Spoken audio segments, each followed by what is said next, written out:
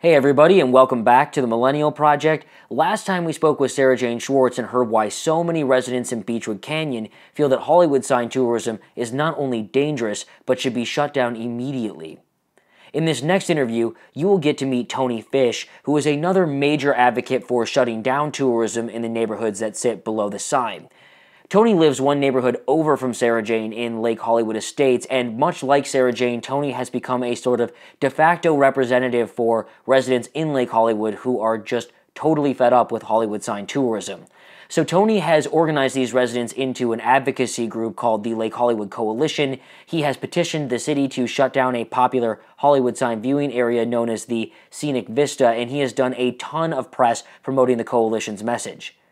We will hear from Tony in just a second, but before we do get started, I just wanted to say that if you like what you see today, you can stay up to date with the Millennial Project's latest videos by subscribing to the show on YouTube or liking the page on Facebook. Also, feel free to share what we're doing with your friends because the show does travel by word of mouth, so getting supportive shoutouts from viewers is always super helpful. All right, with all that out of the way, let's dive into this fascinating interview with Tony Fisch. My name is Tony Fisch. I'm a 16-year resident of Lake Hollywood Estates here, adjacent to the Hollywood sign. I have my own business, and I've operated that business for 25 years in strategic communications. In this community and adjacent communities, I'm proud to be a community activist, and I've worked on a number of political campaigns applying what I do with public relations and social media to support and affect causes that I believe in. So you guys have a collective interest with the Beachwood Canyon people in the larger issue of there being all this tourist traffic, but you have this Scenic Vista is a specific issue in this neighborhood, correct? Yeah, it's just interesting to see how things have evolved. And what the neighborhood was in the early 2000s, or when I moved here from 2000 through 2011, and it was an amazing neighborhood. With the sign being there, yes, there were hikers and there were people looking to access trail and to take photos, and yet because it wasn't overly publicized and of course not having GPS, it was just always really, it wasn't even a question of whether it was manageable, it was just reasonable. There was really no spot for a viewer to stop, park, shoot pictures and do what they want to do until 2011. So if we look at 2011, I want to say it was September, that all of a sudden there was a crew, and it turns out the crew was from former Councilmember Tom LaBonge's staff, his office staff, and they were out with hard hats and shovels, and they pretty much graded and leveled both sides of Mulholland Highway, known as the Scenic View. The interesting thing is, from that point forward, not only did you then have two parcels that were more conducive to viewership, they meaning LaBonge, pretty much tore out every bit of growth that had probably been there for 20 years and balded it. So when you drive up there, as you probably did today, you see both sides of the street totally flat with actually viewing areas and viewing rocks. And it's really now known pretty officially by companies like Google as a tourist destination. And we can thank Tom LaBonge for doing that without any public hearing, without any CEQA review, without any Department of Building and Safety approval. We have documentation from Recreation and Parks and the Department of Building and Safety, and we got confirmation in Councilman Ryu's office in November that indeed the vistas are illegal. Well, and I think this is really interesting because, first of all, there's a ton of great information packed in there, yeah. And I really appreciate you kind of like laying it all background. out. Yeah, and I think it sounds like what occurred is that a group of people from the councilman's personal office, yes, rather than Department of Parks and Recreation, right. Yes, or excuse me, Recreation and Parks. I got the TV show in my head. Recreation and Parks. Yeah. So it sounds to me like someone from the personal office, or excuse me, a group from the personal office, came out and basically did this work themselves, which seems weird to me because I used to work in a congressional office on what you might call like a kind of personal staff, and was never asked to do anything along those lines. That would have been very outside the realm of what we would consider normal. Yeah. And so I was curious if you could kind of elaborate on why this all occurred. Sure. So if you look at Councilmember LaBonge, who really considers himself Mr. Parks, Mr. Access, those of us that have lived up here for some time, and even short-termers, really believed that the council member tied his career to the image and perception of the Hollywood sign. So it wasn't, as he would claim, GPS, just GPS to change and increase traffic, because about 3 times a year, once the vista had been, let's say, balded and graded, the council member did series of public announcements, press releases, PR promotion campaigns, inviting people to come up to take pictures and to hike the Hollywood sign.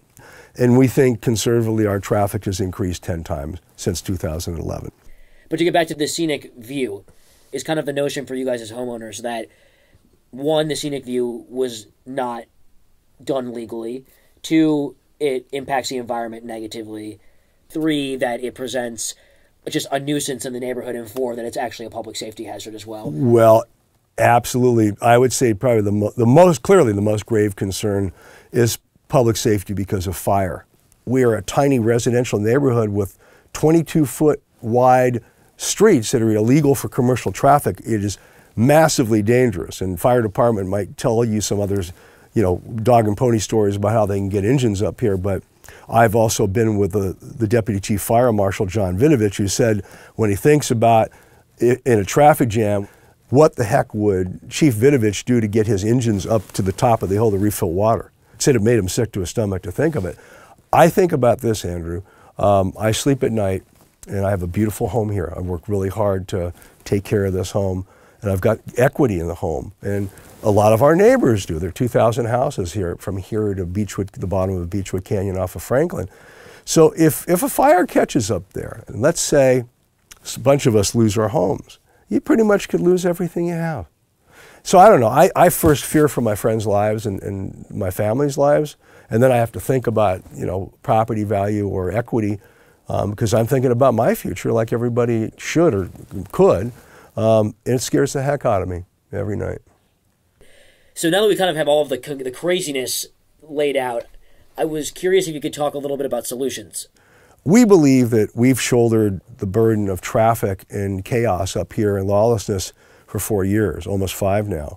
So what we asked for is restoration of the vista, return it to what it legally was, and we asked for fencing of the vista because of the smoking and the lawlessness. The only thing that safely could keep people away is to replant and create growth, in addition to fencing to the curb, because it's the only way to guarantee that tourists can't go and throw cigarette butts into the brush. So we've asked for things. You really need a plan that is inclusive of opening up alternative sites, creating visitor centers, having the city take responsibility to approach Google and Garmin and Yahoo and websites that direct up here, asking them to direct people away and to remap, with the understanding that you would redirect that traffic to a safe place where there's infrastructure so you can have access and the assurance of public safety. So we just wanted to take care of this area. We support a lot of what the people in Beachwood and Hollywood land want because it's in our mutual best interest, and the rest of it is on Councilmember Ryu. We're not going to get a visitor center. We're not going to get the Vista Restore. We're not going to get closures up here. We're not going to get redirection and help in other areas unless the council member steps up and delivers a plan. I wanted to ask you a little bit more about the election after Tom LaBonge retired. His chosen successor was actually surprisingly not elected, and instead David Ryu was elected into office. And so I've heard from people in the neighborhood and kind of read again a little bit about this in various articles that this was an issue in the election, and it was one of the reasons that Ryu was elected instead of the chosen successor was because of neighborhood activism in this area. Yeah. And I was curious if A, that is true, and if B, you can elaborate on what you guys did to kind of make sure that Ryu was put into office in the hopes that this would get resolved. Yeah, it's a great question. Yeah, Carolyn Ramsey was the former chief of staff for Tom LaBonge and endorsed by Tom LaBonge, and pretty much endorsed by every political city hall insider. We had 14 people running in the primary. David Ryu finished second to Carolyn by 85 votes, and we asked David to come actually to this location about a week and a half after the primary had been settled because he was in the runoff, and probably 10 of the top activists and community leaders in this area met here, and we kind of went over our agenda with David and our asks and wants and requests and heard what he had to say. So what we did that evening, and then what I did with just a few others throughout the rest, I believe there were 7 more weeks until the election. I worked with Councilman Ryu and prepped him and did Q&A prep, I think, for 4 of the several debates. I also, along with the other 9 or so that were here that day, we reached out and we did fundraisers and we did meet and greets for Councilman Ryu, brought in other geographies and people from other areas, and of course really played hard up here to recruit and bring people aboard. And then I chose to, because it's part of what I do for a living, is I did a personalized social media campaign for that 7-week period where I pretty much attacked Carolyn Ramsey, Tom LaBonge, and the city insiders, and then positioned Councilmember Ryu as being the solution to the problem. And we believe of the 10% voting swing that Councilmember Ryu achieved, he started out 85 down and won by 10%. We think we had a really good influence in about 8 of the 10%. So this neighborhood, and you and activists in this area have been no less an integral in getting David Ryu elected. Absolutely, like. Yeah. And does he continue to be? I mean, I know you said that you've kind of been waiting for action to be taken, but at the same time, is he receptive? Is there access to his office? How do you feel about all of that? Something really disturbing and disappointing happened. He filled out his staff, and oddly enough, I stopped getting phone calls. And so did pretty much everybody else in the community that had more access to the council member. We have had access to him with meetings in his office. None of us ever hears directly from him. I text him from time to time. The last time I've heard back in a response was when we had a neighborhood election and he was here.